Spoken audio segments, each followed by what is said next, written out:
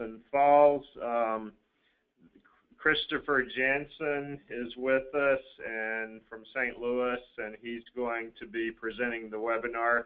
Before I get started, just a little bit of background. We had asked Chris to come out and audit one of our facilities that was fairly typical of industrial minerals operations, and his report will be available to all IMA members. Some of you may already have it.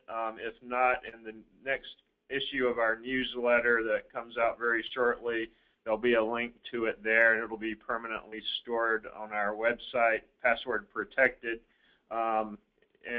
Before I forget, keep in mind that that report was done for IMA and IMA members and shouldn't be distributed past that group of people.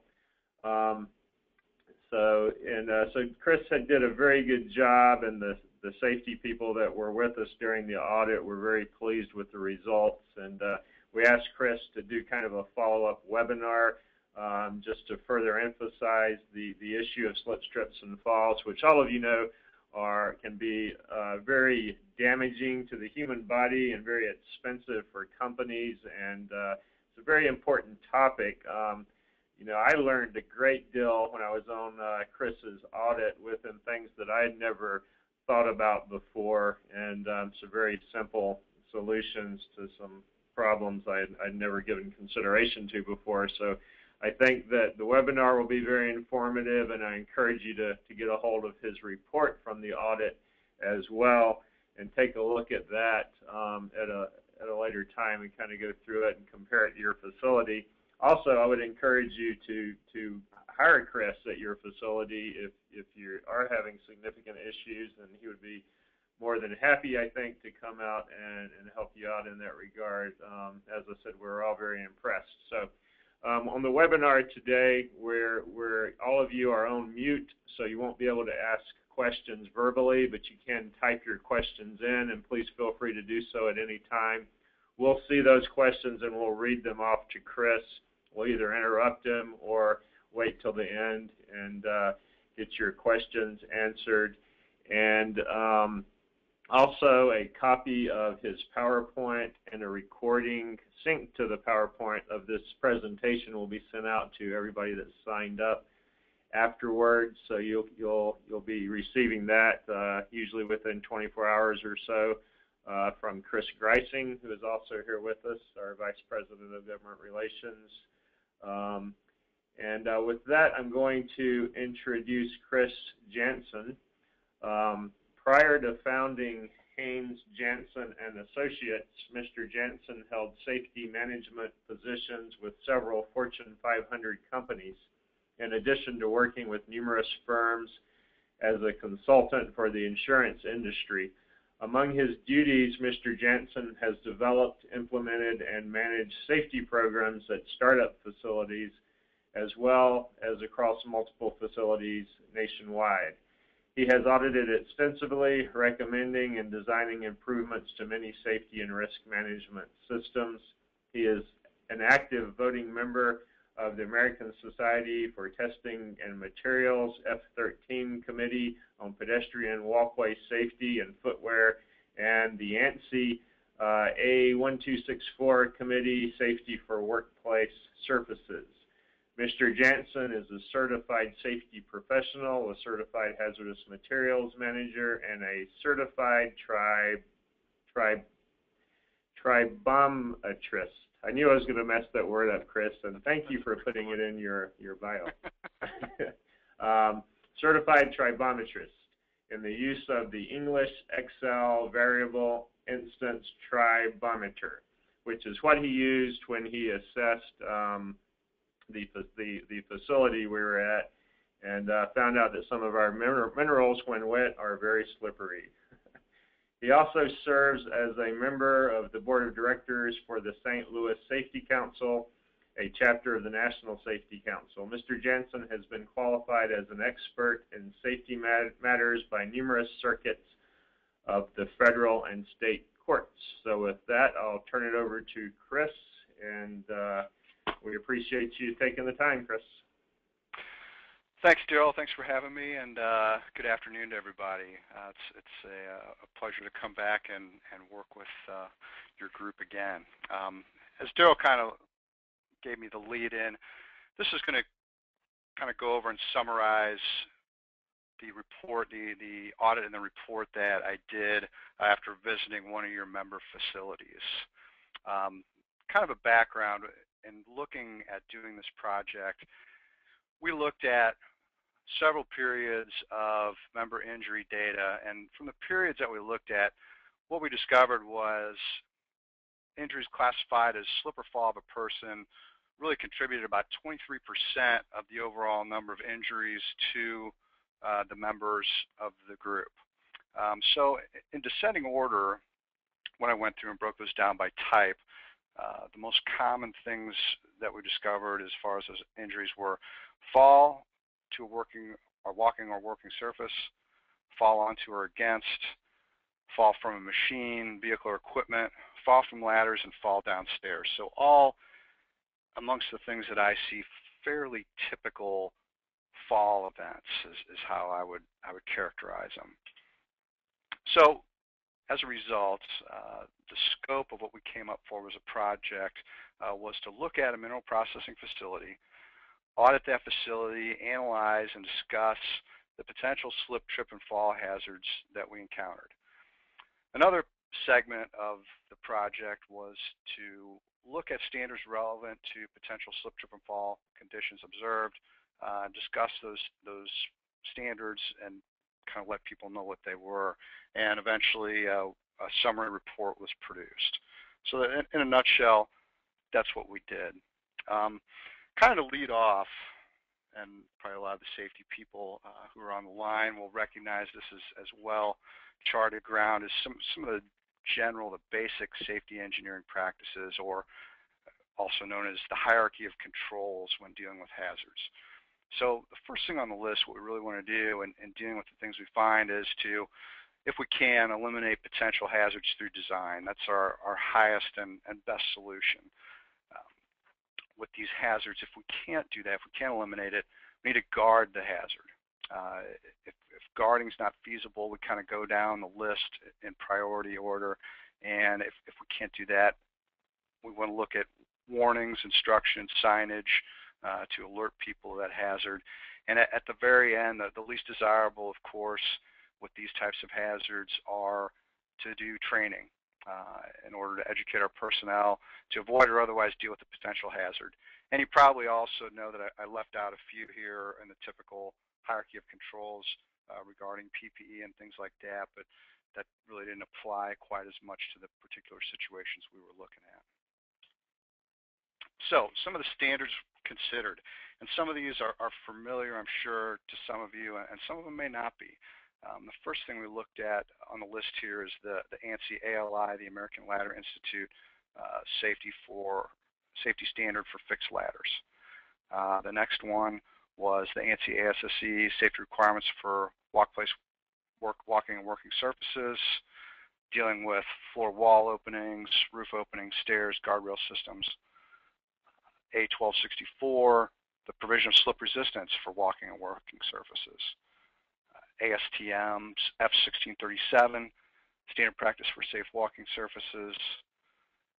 The standard guide for composing walkway surface investigation, evaluation, and incident report forms. This is something that probably most people aren't familiar with. It kind of gives a template for when you have these incidents to look at them, quantify them, so they can be easily compared against each other. The next thing was the International Building Code. There are some applications of the basic building code that are out there. And lastly, the MSHA Act or regulations.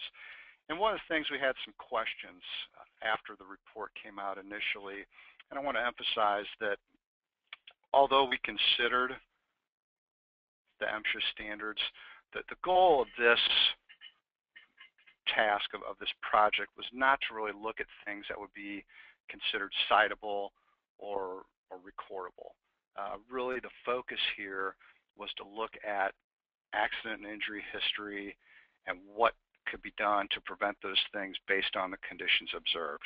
So I think we steered away from that just because in different regions, there's different interpretations, and some of these things may or may not be cited. I mean, some of the basic ones under MSHA, of course, are 56.11001, safe access, which is providing a safe means of access to all working places. 11003, construction and maintenance of ladders. Ladders should be a substantial construction, maintained in good condition. 16002, bins, hoppers, silos, tanks, and surge piles, where people are required to move around or over those facilities. Suitable walkways or passageways should be provided. And of course, housekeeping, 20003, workplaces, passageways, storerooms, service rooms shall be kept clean and orderly, and the floor of every workplace shall be maintained in a clean and so far as possible dry condition. So, and lastly, barricades and warning signs, 20011, areas where health and safety hazards exist that are not immediately obvious to employees shall be barricaded, warning signs shall be posted at all approaches, etc. So although I know those are out there, that wasn't really a focus of this. So jumping right into it, some of the things we observed, and we're going to go through some pictures here, and also as we go through pictures, I'm going to talk about some particular citations to some of the consensus standards that I named off right at the beginning. So this is the first one, an exterior walkway, and what we have across the walkway here, hopefully this is clear to everybody, there's sand of varying depths that came across the walkway. So the specific concern here is sand or gravel, debris on a walkway can present a slipping hazard because the materials can also change the contour of the surface, making it uneven and unstable. And one of the things where that draws back to one of those standards I talked about was the ASTM 1637 standard, which has a real simple statement in it, which is pretty powerful. It says walkways shall be stable, planar, flush, and even to the extent possible. It also goes on to state walkway surfaces shall be slip resistant under expected environmental use and conditions. Next picture. This is at the base of a hopper where the tractor trailer in the background can be loaded. The issue here, the primary concern, the material piled up in the walkways used by drivers between their vehicle and the fixed ladder. In this particular application, the driver needed to go up this fixed ladder to do what he needed to do. So again, the concern here is in a regular walkway where we know we're going to have people on a regular basis, we've got surface conditions that are uneven, irregular, non-planar. So it goes back to the same ASTM 1637 standard previously stated. That was those walkways should be stable, planar, flush, and even to the extent that it's possible. This was relatively close to the area, so you've got a couple things going on here that are of note. The change of elevation and the transition between the different types of walkway material. You've got a concrete surface that did have some refined mineral on it, moving over to that heavy ballast or rock area.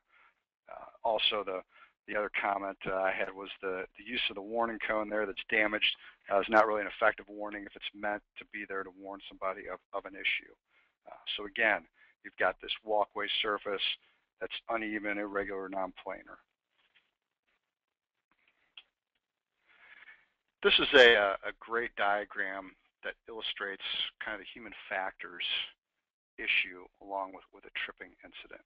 And this goes on as titled here, typical tripping event. So what generally happens, and the concern is the person's lead foot encounters that object in the walkway, and whatever it is, it's of sufficient mass, number one, also has to be sufficient height to stop that continued forward motion of the foot and leg. So the inertia of the moving body causes the center of gravity to move forward. The lead foot, sometimes a trailing foot, gets hung up from forward motion. Once your center of gravity moves forward, at that point, you've pretty much lost it and are unable to recover from the fall. So this is just a graphic presentation of what can happen when some of these conditions are encountered. This is an interesting one. This was in an electrical room, and it had a piece of conveyor belt that was used for a mat in front of some electrical switchgear. So exactly what the purpose of it was, not entirely sure. But there's a couple concerns here. First one, this is a tripping hazard. So what's the purpose of the mat? Is this appropriate for the location? Is this the right function? Is this supposed to be for trapping or capturing contaminants? That's the typical use for a mat, unless it's an ergonomic mat that's thickly padded for people who are standing for long periods of time. Also, the other issue with mats, will it slide? Is it securely fixed in place? So there's a number of issues with these mats, and actually it can't really even be correctly characterized as a mat. So the things that I saw in this were, once again, the walkway should be stable, flush, and planar. And one thing that I see a lot of, and this goes on further in the ASTM 1637 standard, where we've quantified essentially what a tripping hazard is. And that statement is changes in levels up to 1/4 of an inch can be vertical without edge treatment. Changes greater than 1/2 an inch shall be beveled with a slope of no greater than 1 and 2. So 1 unit of rise for every 2 units of run. Changes in level greater than 1/2 an inch shall be transitioned by means of a ramp or stairway that complies with applicable can't even say that today, applicable building codes. And we'll get into this a little bit more. There's some other examples of that I want to talk about. Also, as far as mats specifically, that's addressed in the ANSI ASSE A1264.2, where we talk a lot about the installation of mats. And some of the things I mentioned earlier, mats need to be installed so they don't create tripping hazards. Mats and runners that are not recessed should have that beveled or graduated edge or other appropriate treatment to help reduce the possibility of tripping on the mat edge. Further on in 1264.2, mat installation, they should be installed and maintained so not to move when in use. And further, because this is a device that has some wear and tear, A1264 goes on to state under a heading called inspection and maintenance, mats and runners shall be routinely inspected, adequately maintained to identify and correct conditions such as buckling, edge curling, and other defects. And of course, any damaged mats need to be promptly replaced. This depiction gives a little bit different view of a tripping hazard, and it talks about this transition. So the relationship with the tripping hazard projection and its relationship to falling, if that edge is beveled, as on the left-hand side of this graphic, you have a much greater chance of overcoming this hazardous projection and going on with somewhat of a normal gait. You're certainly going to feel it if your toe hits it, but you've got a pretty good chance of not having this completely transpire into a trip and fall event. Whereas the other way, this is obviously going to catch your toe and institute that trip and fall event. So basically the break point is here, and in general, these angles between 0 and 90 degrees with the obstruction are going to create a relatively more severe tripping hazard than are your angles 90 degrees and greater. So the lower probability of a fall is what we're after, and that's the theory and the reason why these standards talk about having beveled edges, both not just on mats, but on other walking and working surfaces. And we'll have a couple more good photographs to illustrate that as well. This one, this is some large railroad ballast, and it's used as a walkway by employees adjacent to the tracks. There's also mobile equipment in this area, so some of the ballast is large and it's loose, other of it's compacted and firm into the soil. So you've got a couple different things going on here. Certainly you've got something where you can see parts of it, the walkway's not 100% stable or flush, certainly not planar, and also with some of this large ballast that's been compacted into the surface, you've certainly got some things that would qualify as a tripping hazard that we looked at in some of the prior photos that are not going to be a smooth transition as you're walking. I should also probably mention that one of the things that goes along with this slide where we're talking about what's a hazardous projection and what can make a person trip, research has shown, and it's reflected in the standard we talked about where anything greater than a quarter of an inch needs to have some kind of a beveled transition. Research has shown that a normal gait, your feet or your footwear may only clear the walkway surface by as little as a quarter of an inch.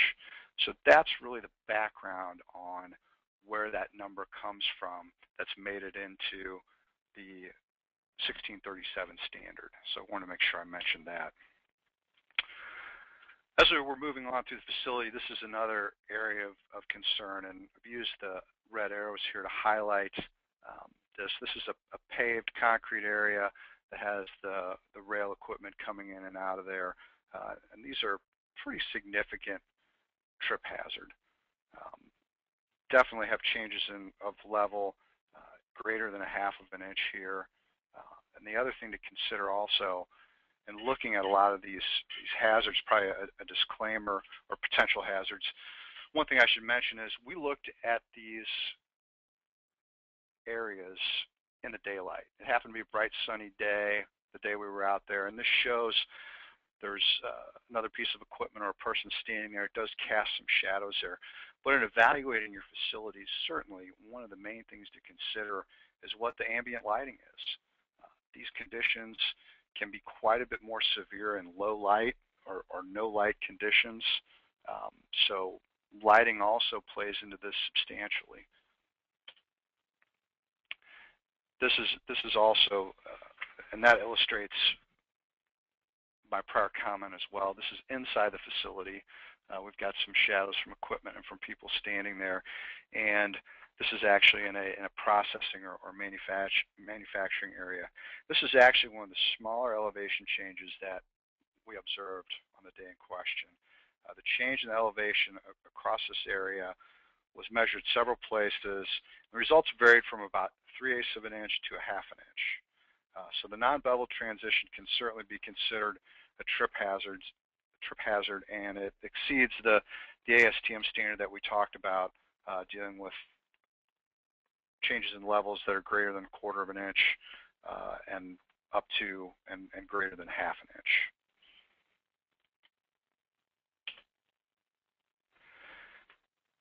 This is also a different spot in the processing facility, and I highlighted this here with the blue lines from left to right because it was a little hard to see.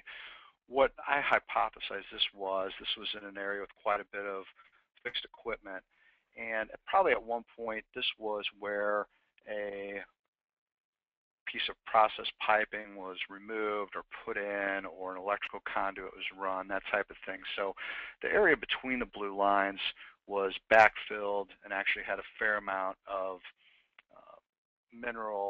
processed mineral in it, but it had a pretty good depression as far as something that could cause a trip and fall event. So once again, this was during the daylight. Depending on what the ambient light levels are at night, if this is a 2-shift or a 3-shift operation, this could be considerably harder to see than even what it is in this picture.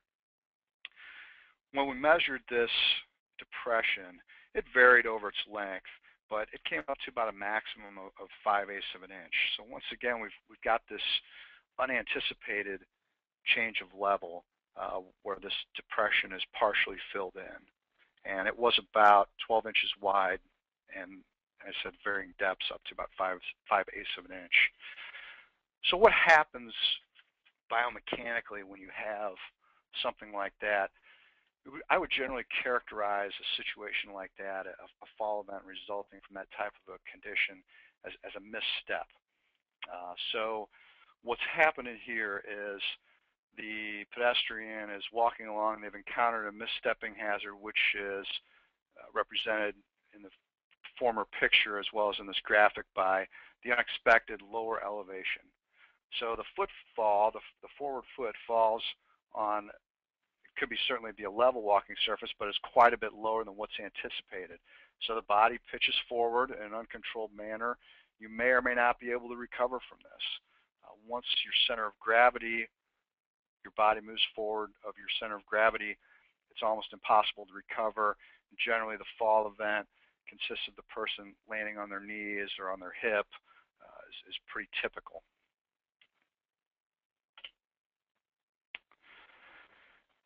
This is an area where this is a loading dock that we observed, and it has a built-up ramp that you can see. The left side of it is indicated by the arrow. So for ramps need to be quite gradual in order not to be a tripping hazard. This was a little hard to quantify in the space we were in, but on the left-hand side, the slope increases pretty drastically. In the center of it, down in the middle, the increase is not near so drastic. Obviously, this is set up for a forklift to come in and out and load material both in and out. But this is definitely a tripping hazard from this perspective. Something that could be done to mitigate this, given the environmental conditions, painting would be tough for it to stay visible just because of the mineral and the traffic in the area. So that's a little bit tougher to deal with. But once again, you've got a pretty substantial change in elevation here. This is a classic. This is the spot of a former support for a piece of equipment or something similar, and it has the bolts that were firmly affixed in the pavement or in the concrete are still existent after the piece of equipment or the supporting structure is long gone. These extended, if I remember correctly, about 3/4 of an inch, and these were pretty close to a well-used walkway. So this is obviously a pretty significant trip hazard. This area is by a scale, so there's a number of things going on here. The background being the truck scale, and you've got the steel plate that's deflected downward and has some of the large ballast, rail ballast or rocks there, and you've got the other steel plate bent upward. This is an area where there's a variety of foot traffic throughout the day because of the existence of the scale right there. So an obvious slip, trip, and fall hazard there for a number of things, actually 3 primary factors involved with this picture. This is a floor opening. This is a stairway landing, and it is adjacent to a structural support beam. There's a opening that is greater than 2 inches in any dimension, any dimensional fashion that you would want to measure this in. This is an ANSI A1264.1 floor hole floor opening. Anything over 2 inches in any direction where either a person can trip or objects can fall to a level below is classified as a floor opening or hole and needs to be guarded.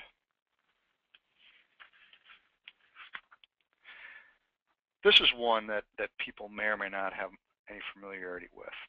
The issue here is wheel stops, and this is a basic wheel stop that's made from a piece of pressure treated lumber, or this could actually be actually an old railroad tie that's been repurposed. Something that we found out through research over the years is these wheel stops are a creator of a significant amount of tripping and falling events. You will notice today, as you go home and go about your business, that many shopping centers, Walmart, pick a commercial, large commercial facility, have done away with wheel stops. You don't see them used very much anymore. If they're going to be used, they need to be designed to be not placed in pedestrian walkways or foreseeable pedestrian paths. They need to be in contrast with their surroundings. They can be hard to pick up. I've seen investigated accidents where these are covered over or painted over with asphalt sealant, so they're the same color as the pavement that they're resting on. So, and once again, they may be relatively visible during the day, but if you've got 24-hour operations or people working second shift, these things can become nearly invisible if they're not in a contrasting color. So ASTM 1637 talks a fair amount about wheel stops and how hazardous they can be. The other thing, some of these things are very long and extend quite a bit wider than what a typical vehicle width is. So if they're going to be used, they should be less than 6 feet in length. That way they don't overhang into the foreseeable pedestrian pathways. And that way they should be placed also in the center of the parking stalls. And so also need to be contrasting colors. The best way to handle these things if you've got a concern about parking is to do a vertical bollard, a vertical concrete post set in the ground. That allows a property owner to control where people park. They don't have vehicles overrunning onto areas where they shouldn't be, obstructing other pedestrian pathways, that type of thing. That's the highest and the most safe solution to deal with parking depth in parking lots. This is a photograph of a ladder, and I see this quite a bit. Ladders that are supplied that have no fall protection at the top of the ladder. One thing I see fairly often is the chain at the top of the ladder. The chain certainly serves the purpose if your employees always put it back in place after they've ascended or descended the ladder. And putting that chain back in place when you're trying to descend the ladder obviously can cause some issues with where your hand should be when you're trying to use that ladder. So what I always talk to my customers about is forget the chain, go with the self-closing swing gate. They've become very common. They're readily available in the marketplace. You don't have to deal with the issue of employees remembering to put the chain back across the opening of the ladder, or likewise, because it's self-closing, they don't have to deal with it either on the way up the ladder or the way down when they really need to have 3 points of contact on the ladder, or preferably, if they can do it, have the 4th point of contact. And the ladder openings, that's dealt with and discussed in ANSI A 1264, talking about the entranceway shall be guarded so a person can't walk directly into the opening. That's the big hazard there. Also, and I should also note here, since this is primarily a safety discussion, is that, you know, the toe boards here, the railings are removable, the toe boards aren't complete. I also wanted to point out that, you know, there's a little bit of another issue there, although not directly related to what we're talking about here at this point. Another ladder. We discovered this ladder. This is alongside of a silo. The area adjacent to this is where trucks can pass through this area for loading or unloading, as the case may be. The clearance between the ladder and the process piping when you hit the bottom of the ladder is minimal, within, I'm going to say, 12 inches or less, depending on the point of the ladder that you're measuring from. The hazard here, obviously, is a tripping hazard. And the ladder standard in ANSI 14.3 talks about clearances on the climbing side of ladders. Ladders without cages or wells need to have a minimum perpendicular distance clear of 30 inches from the center line of the steps and rungs to the nearest permanent object on the climbing side. So if you were coming down this ladder and had accessed the platform above from one of the other ways it could be accessed, and you came down this, you weren't familiar, weren't paying attention to that process piping there, this is certainly an easy place to get hung up on and have a fall event. This speaks for itself. Damaged ladder. On descent, the key here, the safety concern here is on descent, missing that bottom rung. So steps and rungs of ladders with the minimum inside clear width of a step surface for steps and rungs should be 16 inches. The width shall be uniform and the same length of climb. So obviously the key here is we're looking for uniformity in these ladders and the way they're maintained. Okay, this is the area where we did some slip resistance testing. And a little bit of background here. This is a outdoor ramp. I'll jump forward here. This is another view from the bottom of the ramp looking towards the top of it. The issue here was in the past, obviously this is exposed to environmental conditions. The roof overhead here was being added to help deal with the environmental conditions, and the key environmental condition, the natural environmental condition, was rain and this ramp becoming wet. When the ramp became wet, the processed mineral, the kaolin on this ramp became very slippery. So I did a number of slip resistance tests on this ramp and determined that when it's wet and how it was treated, this ramp could be extremely slippery or dangerously slippery when wet. In testing it where the mineral was not compacted, it didn't test too terribly bad. But the issue with this ramp is it's subject to both pedestrian and forklift traffic.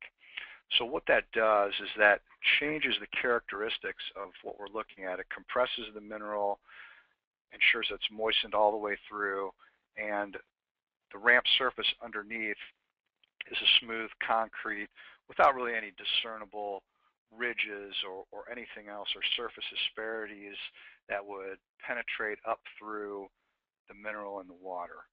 So I got some very low readings when the mineral on this ramp was both dampened, wetted, and then smeared with a boot. We determined that that was a reasonable way to simulate both foot traffic as well as forklift traffic and understand the conditions that would be present with water and the traffic. I tested out in the range of slip resistance. The generally accepted reading for being reasonably safe is a 0.5 using the instruments that are available to test slip resistance. Readings in the 0.1 range are sometimes found on ice and other very smooth, lubricated surfaces. So I found a reading on that surface when it was smeared and wetted to be in the range of what ice was. Certainly, as a pedestrian, if you're walking down this ramp in the afternoon, and it's raining, or in the evening, whenever you happen to be walking down this ramp, it's been well wetted. It's been traversed by a forklift a number of times to mix the mineral and the water. It's going to create a condition that's as slippery, in the range that is as slippery as ice, and that's not really going to be expected by a pedestrian. So what's the answer to this conundrum of how to deal with this? Number one, an engineering solution that was being put into place was this cover over the ramp, which is a great way to do it. This will help keep the ramp dry. Another measure certainly to consider is to separate pedestrian traffic, keep pedestrian traffic off of this ramp and put it on a designated walkway or steps to access that level, to and from that level, for employees that need to do that. So those are a couple of the key areas, and those are all important things to consider. So as far as what type of consensus standard I can point you to deal with these issues, that would be ASTM 1637, and it simply states, walkway surfaces shall be slip resistant under expected environmental conditions and use. So we've got expected environmental conditions certainly here with this situation, which would be rain. The use is it's for fork traffic. We could probably, ideally, if we can design a way to eliminate the pedestrian traffic, I think that's probably the best way to go. Further, ASTM 1637 says exterior walkways shall be slip resistant. shall be maintained as to provide safe walking conditions. I think that goes without saying.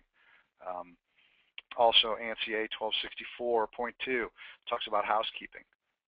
In general, housekeeping programs shall be implemented and maintain safe walking and working surfaces. Maintenance procedures.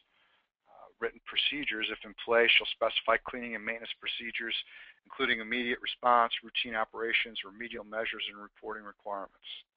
And at the bottom of our hierarchy of controls, of course, warning and barricades. So ANSI A 1264.2 also mentions warnings and barricades. A warning shall be provided when a slip or trip hazard has been identified until appropriate corrections can be made or the area barricaded, and also alternate routes. When a slip and fall hazard covers an entire walkway, making it difficult to safely route personnel around a hazard, barricades shall be used to limit access. If appropriate, assign a person to detour pedestrians in conjunction with appropriate use of warning signs until the barricade can be erected and/or the hazard removed.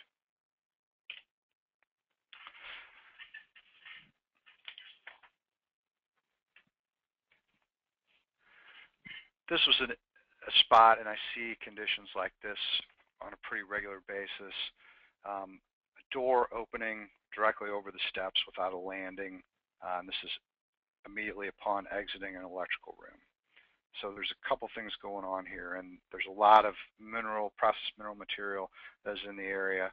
So, and this is an area also that could have environmental conditions where this could be wet from time to time. So couple things here. You've got potential slip or trip on the kaolin, whether it's wet or whether it is kind of dried out and crusty and lumpy, as it were. The issue with coming out directly onto a step is somewhat mitigated by you've got a visual cue with that railing there. And we'll talk a little bit more about visual cues as these slides progress as well. Some of the relevant standards here. This is would be the ASTM 1637 standard again, and this is what's called a short flight of stairs. Well, actually, before we get into short flights of steps, which we'll also talk a little bit more about in the slides coming up, ideally doors should not open over stairs. There's no landing here, and this classifies as a short flight. A short flight of stairs is 3 or fewer risers, and they should be avoided whenever possible. The issue with short flights is a lot of times they are visually difficult to pick up. If you're not looking for them, if there's no visual cue, such as a railing, such as delineated nosings, stair nosings, you'll miss these, and these are a classic trip and fall hazard. And we'll look at a few more of these. This is another one that's a particularly hazardous one. You've got a doorway opening again. You've got a step that's below, and actually this doesn't really even qualify as a step. This is the door actually opens over, that's an unsecured piece of timber. So I would hypothesize that is a cutoff from a former railroad tie that's being used as a step. So this is definitely a tripping hazard, both in the fact that there's no visual cue that when you open the door, this is there. Also, it's unsecured, so it qualifies as a short flight. There's just a number of things wrong with this particular situation. Something with stairways in general.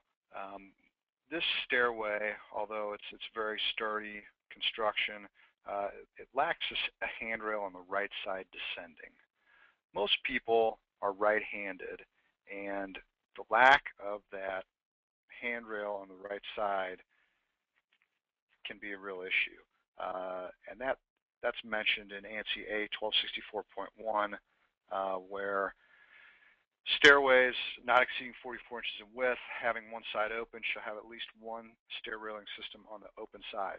If feasible, handrails should be installed on both sides of the stairs, and that's really where I'm coming from with that as far as the right side descending. This is a portable 3-step ladder or portable 3-step stool.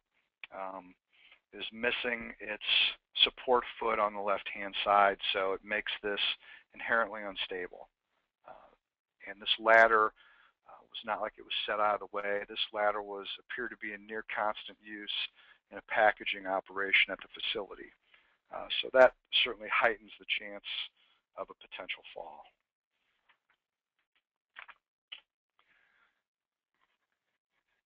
More with stairs. These stairs are visibly inconsistent in their riser height, the tread depth, and the level. The arrow points to one spot where you can see from left to right there's a big discrepancy in level. And also there's an intermediate landing right behind that arrow. So that's also a concern. The height of all of these risers varied, the tread depths varied.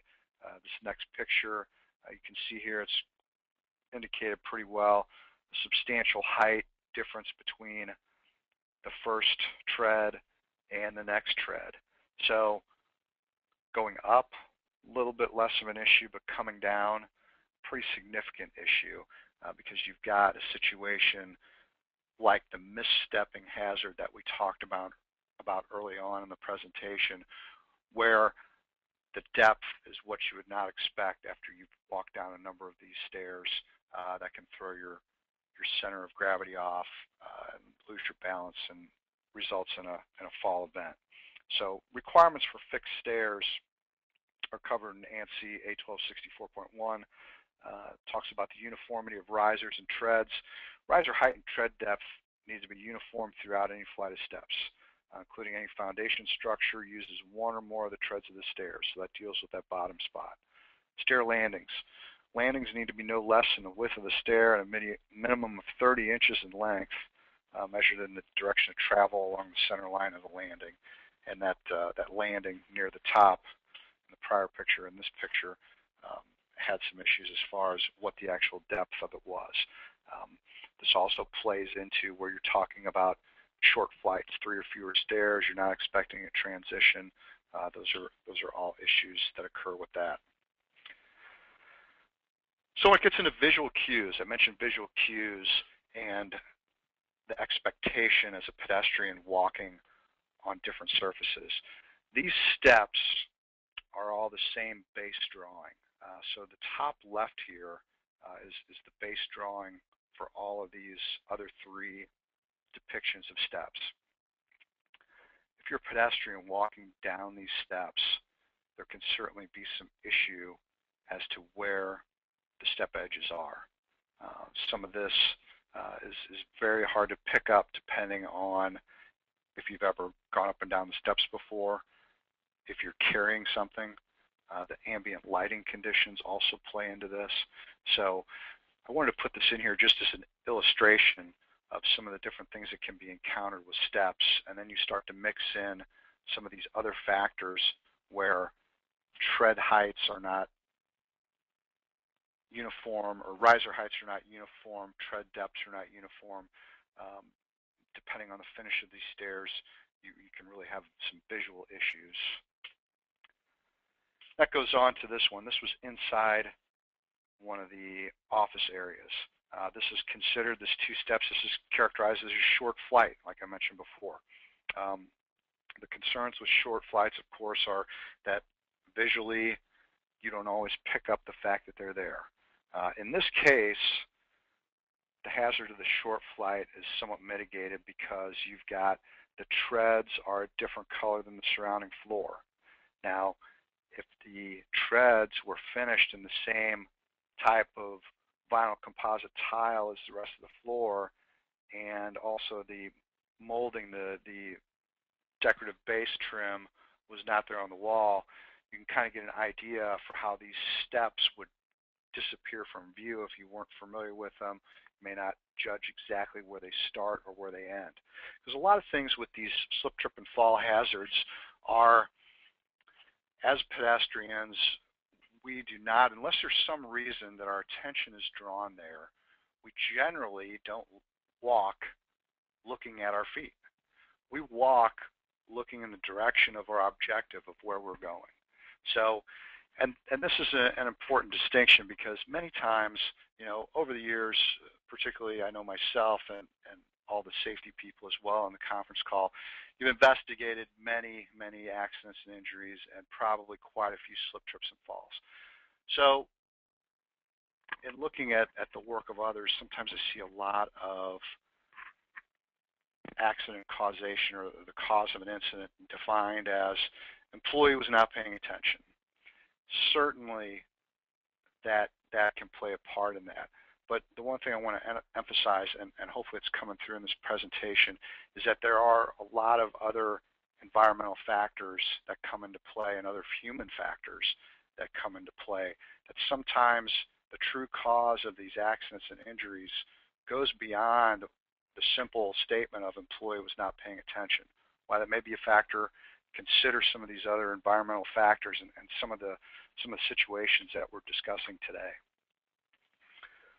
The next one also involves stairs, obviously an exterior stairway. And this is actually, I'd characterize this as a series of short flights. Once again, you have a visual cue here of the steps, which is the railing. The railing's great. That gives you a visible cue that there are steps continuing on through the elevation change. It's bright yellow. It's on the right-hand side descending.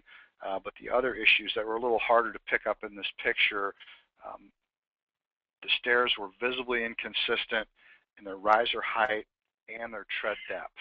So virtually every step throughout the run was different in both riser height and tread depth. So that's difficult for a pedestrian to negotiate. And the consensus standard in play there that I draw back to would be the passages regarding short flight stairs that are contained in ASTM F1637. And some of the things that are called out there is in situations where short flight stairs or single step transitions exist that can't be avoided, put in obvious visual cues to facilitate improved step identification. So some of those that I mentioned: handrails, delineated nosing edges, tactile cues, warning signs, contrasting surface colors, and something that was obviously not in place in the graphic illustration of these steps. There's not enough contrast and surface colors for some of these elevation changes. And also accent lighting and appropriate lighting can certainly help in these situations.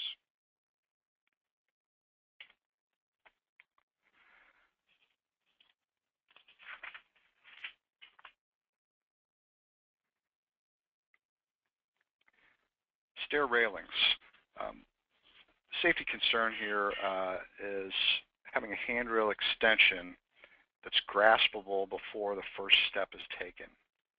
So it also, of course, provides a visual cue that the steps are there, but the lack of extensions can result in a misstep turning into a fall down the flight of steps. So handrail extensions are covered in the International Building Code. And the statement regarding handrail extensions is: handrails shall return to a wall, a guard, or the walking surface, shall be continuous to the handrail of an adjacent stair flight. Where handrails are not continuous between flights, the handrail shall extend horizontally at least 12 inches beyond the top riser and continue to slope for the depth of one tread beyond the bottom riser. And mats. We had the one mat early on, and we're going to return and talk about some mat issues. This mat, interior mat, is well worn. It's got some signs and showing some permanent buckling. It was light enough to move easily on the floor, and it's also had its corner folded over itself. The right side of the mat, as you can observe here, is missing a significant part of its edge, of its beveled edge, which, as we discussed earlier, the beveled edge is key in not having another trip hazard. So the key hazard here, the key safety concern, is that this could become a tripping hazard. So the key citations here as far as ASTM 1637, it's mats and runners. need to have a safe transition from adjacent surfaces, shall be fixed in place or provided with slip-resistant backing. ANSI A 1264.2 also comments on mats.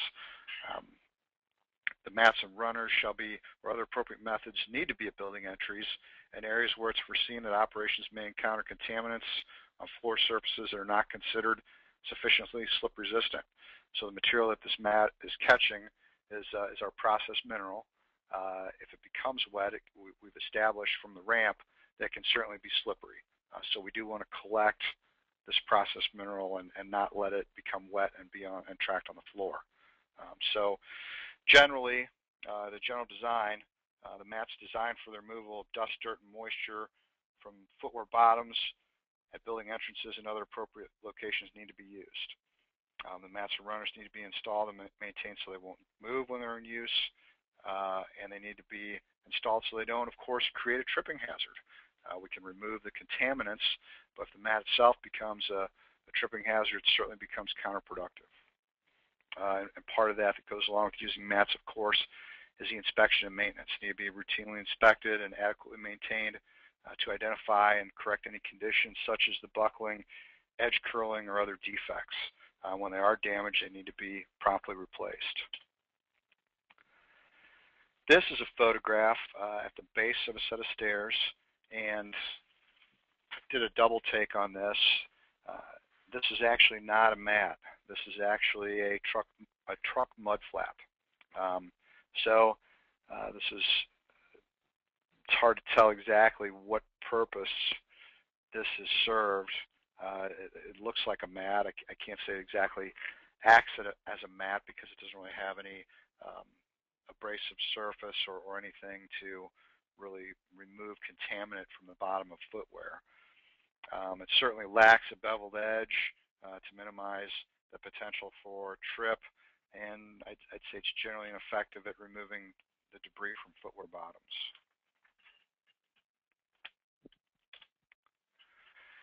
This is a mat that is really inappropriate for this use. This is an exterior area, and this mat is a carpeted mat. This is really appropriate for inside of the building.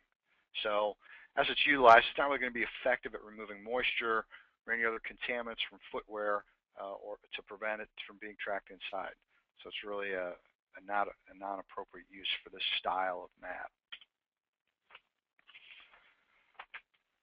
This mat, an external use, it has the large holes in it to capture contaminants, which is good. It's going to keep the contaminants out of facility.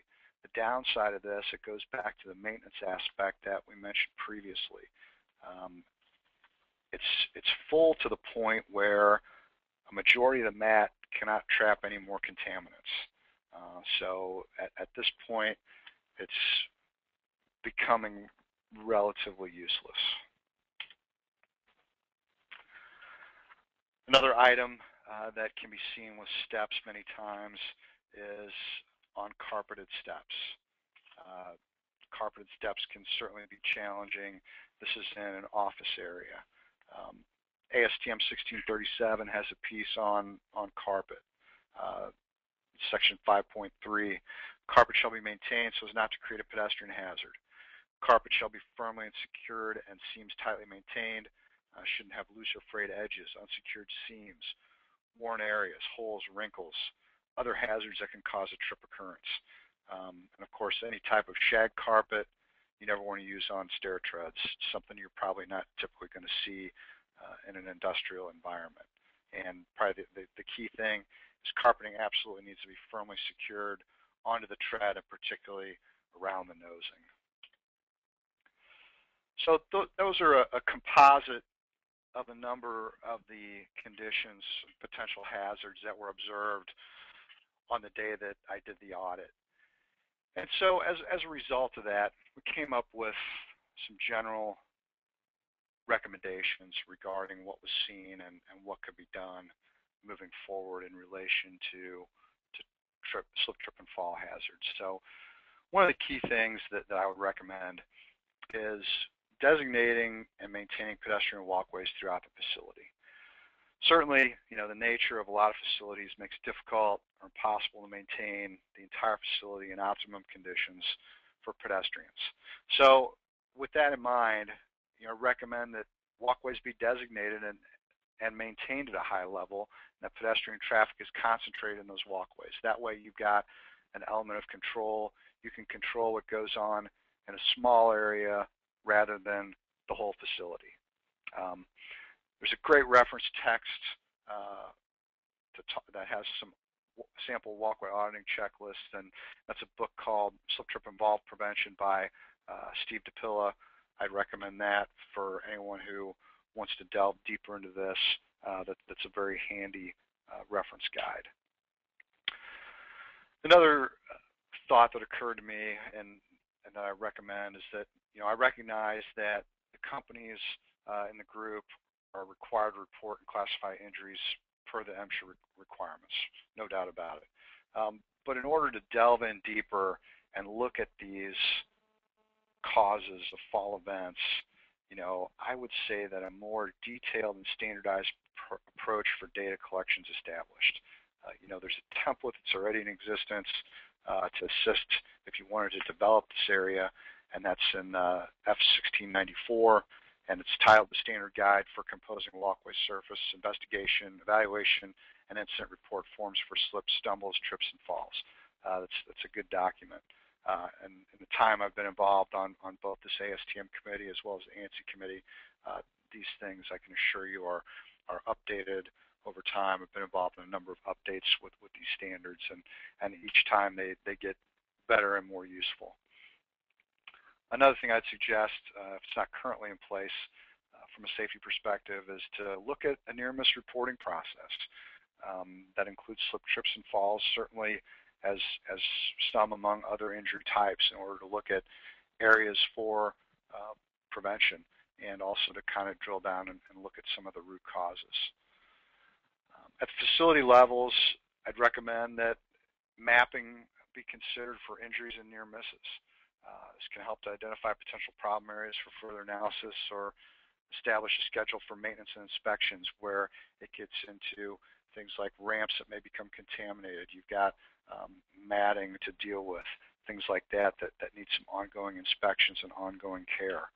And I guess to sum it all up, I would say, and I alluded to that earlier, is to consider the overall conditions of the facility that you're looking at and how that relates to any potential injuries that have occurred.